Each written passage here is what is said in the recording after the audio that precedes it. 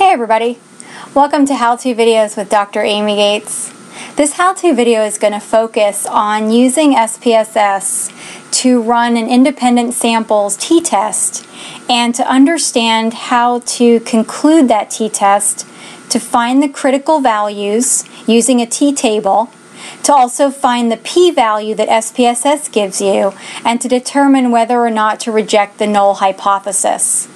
So let's get started.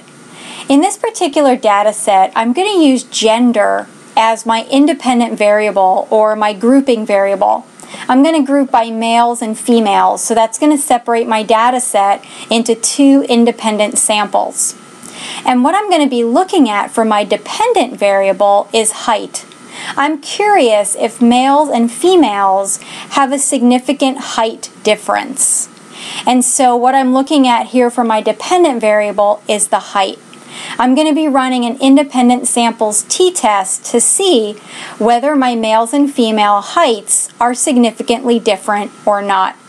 So to do this, I'm going to choose Analyze, and then I'm going to be comparing means.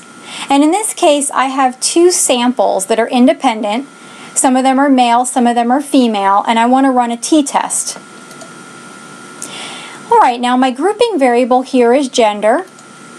And so when I move that over, I want to tell SPSS what are the names of my gender, how are they named in my data set. And I can see that they're actually named with words like male or female. This is not always the case, but it is here in this particular data set. I'm going to define my groups. My first group is going to be male, and it's called MALE with a capital M. My second group is female, just as it appears in my data set. Now I'll click Continue. And this tells SPSS how to separate my sample into these two groups. Notice that my grouping actually has to be identical to the way it looks in the data set. Now my test variable, or my dependent variable, is what I'm analyzing. And in this case, I'm just analyzing height, because I want to see if males and females' heights are significantly different. So I'm going to move that over. That's all SPSS needs to know to run that independent samples t-test for me. So I'm going to click OK. Now SPSS is going to pull up the results for me. Let me go ahead and open these up a little bit so you can see it a little bit better. And I'm going to scroll down. Now I can visually see the means up here when I look at the group statistics results. My males are about almost 67 inches, about 66.99. My females are 60.86.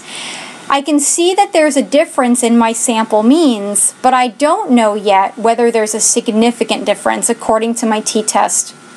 Now, whenever you run an independent samples t-test, you always have to first determine whether or not you're going to have equal variances assumed, or you're not going to assume equal variances. Now, happily, SPSS runs an f-test for us and gives us the p-value of that f-test. This p-value is much larger than my alpha value of 0.05. So my variances can be assumed to be equal. They are not significantly different. So I'm going to use the top row when I look at my t-test results. Next, my t-test value is 1.534. My degrees of freedom are 241. And my p-value here is 0.126. So these are my results.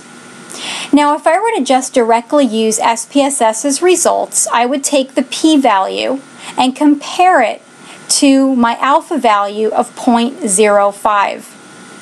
Now here, my p-value of 0.126 is much larger than 0.05. Therefore, my results do not allow me to reject the null hypothesis. My heights are not significantly different here, so I cannot reject the null.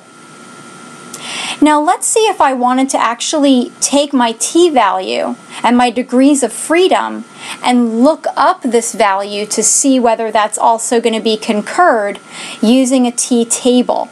So here my t-value is 1.534. My degrees of freedom are 241 because I'm using equal variances, and I've already decided that.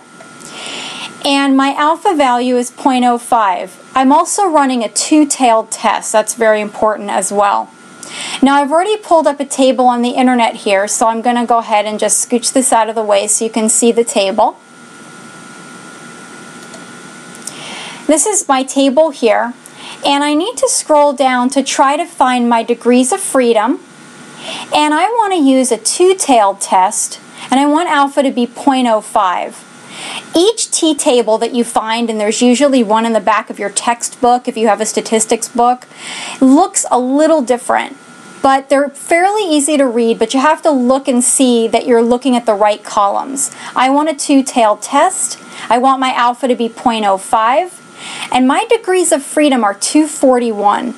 You'll notice that anything over 120 just has the same value. So when I come down here to this middle column for my two-tailed test, I'm going to be using critical values of plus 1.960 and minus 1.960.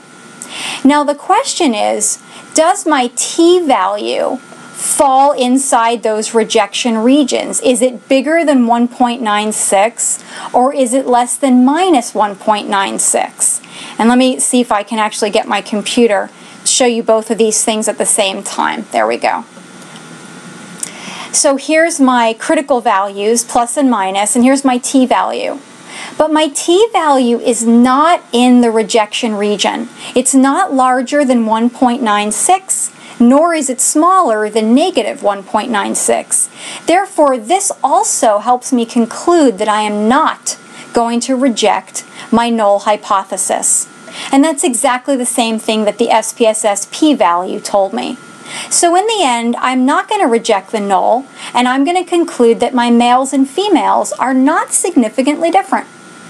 So that's how to use SPSS and also a t-table to determine the result of an independent samples t-test.